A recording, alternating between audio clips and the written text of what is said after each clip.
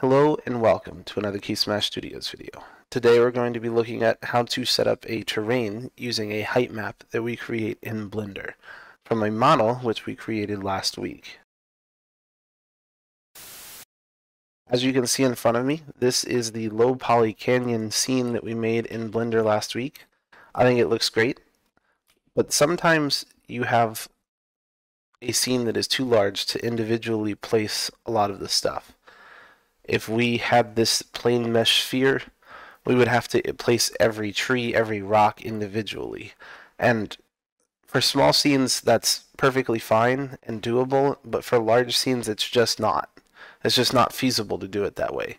So we have to be able to get this data from this low poly object, convert it to a height map, and then put it into a terrain. So we can still use the paint functions that are on the terrain and still get the general look of this low poly mesh. It's not a perfect matchup, but it's pretty close. So the way that we do this is we go into Blender, and what we're going to do is use a FBX that we created last week. So I'm going to import, this is a totally blank scene, I'm going to import an FBX, and I'm just going to import that Canyon FBX that we had last week. And as you can see, this is the same model we had in Unity. So what we're going to do, first and foremost, is to rotate so we're looking top down. Once we've done that, we're going to create a camera. Come down here to camera, and we're just going to add a camera. Since we're in top down, the camera will be oriented in top down, and that works out well for us. Then what we need to do is set that camera to active. We can do this by hitting numpad 0, which goes to the camera, or we can go view cameras, active camera. As long as we're selected up here, it should work out just fine for us. What I'm going to do is actually move this camera up so it's above the terrain over here, and I'm going to go back to top down, and then I'm going to go to the active camera again. So as we can see here, this is what our camera can see. Obviously, this isn't quite right. This isn't exactly what we need. So what we need to do is actually adjust our resolution and adjust our camera viewport. So what I'm going to do is I'm going to make this a square, and I'm going to make it 2K by 2K. So 2048 by 2048. So I clicked on this printer over here for the scene settings, 2048, 2048. And we're going to see that it is now a square. We'll come back to this. We need to mess with the output later on, but for right now we're going to go back to our camera, and we're going to change it from perspective to orthographic. And what this does is it holds it in place. Now we can use our orthographic scale and scale this to match the exact size of our object.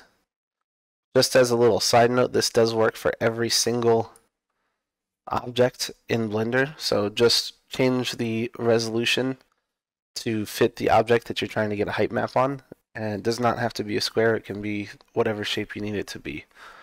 So just as a little side note, it does fit that. So I'm going to go ahead and put this to 50 because I know the scale of this is 50, the plane, because we made it last week.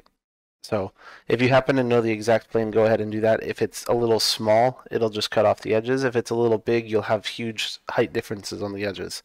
So it's better to err on the side of small than it is to err on the side of big.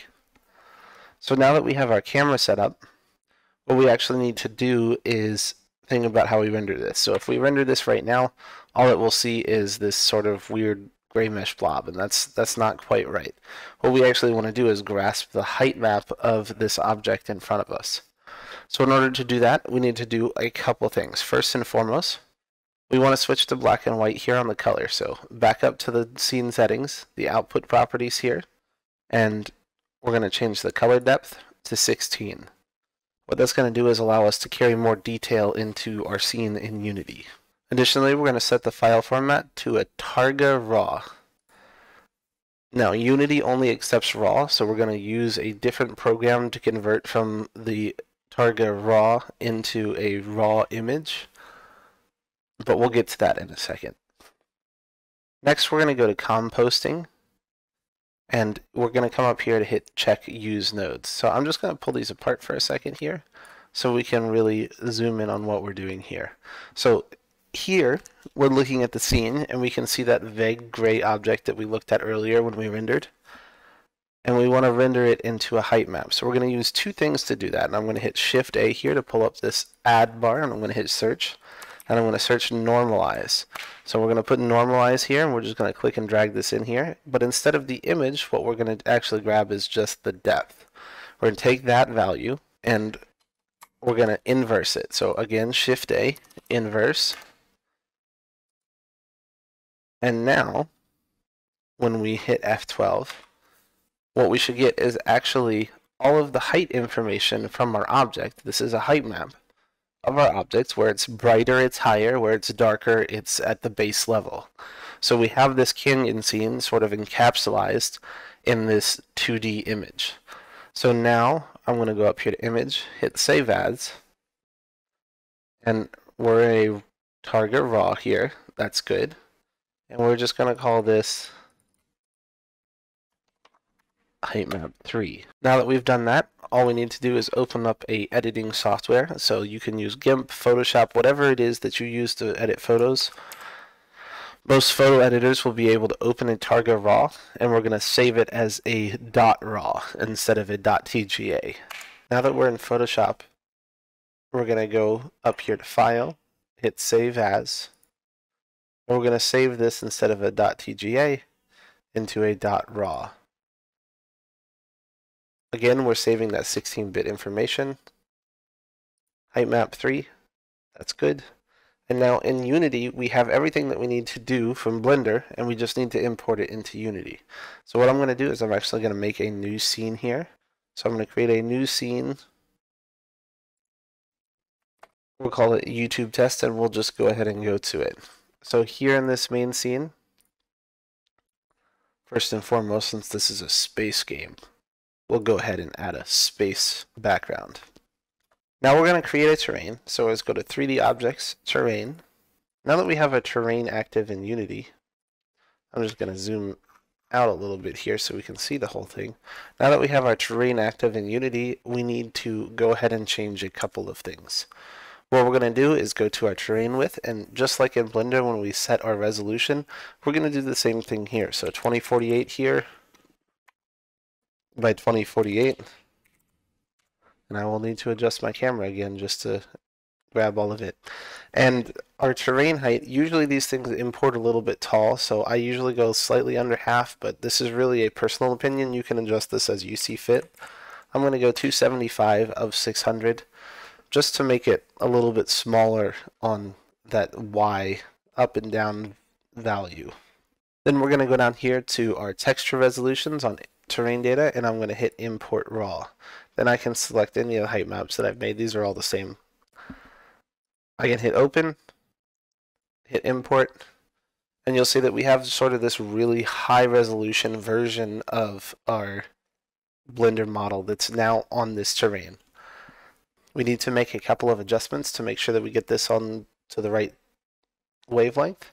But if we go down into it right now, we can see that this is actually pretty close to what we want. We sort of have some low poly look and feel, but right now it's really, really detailed. If we come down here to this base floor, you can see that there's lots of little dots and all that stuff right here. So if we take back that detail just a smidgen, if we say drop it to 1025 by 1025, we can see that that impact is lessened. And if we go maybe even another step further down to 513 by 513, you can see that it's almost entirely gone. It's worth noting that this is the default material. If I hover over this with like a paintbrush here, let me go up here to where we can actually see. If I hover over this with a paintbrush here, you can see that there actually is sort of that 3D low poly look to this terrain. It's just a little hard to see without any colors on it because it's just the default material. It's definitely not perfect. This is a significant trade-off from the plane mesh that we use for a small scene versus a terrain. This is a much bigger scene, but we're going to be able to do things like use these paintbrushes to edit our terrain height, smooth it out, things like that, place clutter, all that stuff that you can do with a terrain, cut holes in it to make a cave, anything like that. All that stuff you can do with a terrain, you can do now that we've imported it as a height map. But the trade-off is that it's not quite going to be the same polygon values as the plane. And that's always a trade-off that you have to make. But oftentimes it's worth it, because if you look at a lot of the large games or AAA games, say like a Call of Duty or a Battlefield, or really any game that has a large map like this, they'll all use a terrain as the base layer and then use certain meshes to offset that terrain. They'll interplace a rock or a cliff face into that terrain to give it that extra level of detail, but still keep the editability of a terrain as the base level. So if they need to create a cave, if you're playing an MMO and you need to create a cave in that MMO, you can still do that with the terrain, but you can also edit it with some specifically created 3D models to give it a really unique feel. So if you have any questions about any of that, please let me know down in the comments below. If you found this to be extraordinarily helpful, you can look in the description. There's tons of links down there from our Patreon to our Twitch, anything like that. And if you click on any of those would be a tremendous help to us. As always, I hope this has been helpful. Like, comment, subscribe, all that jazz. It really does help us out, and hopefully I'll see you next week.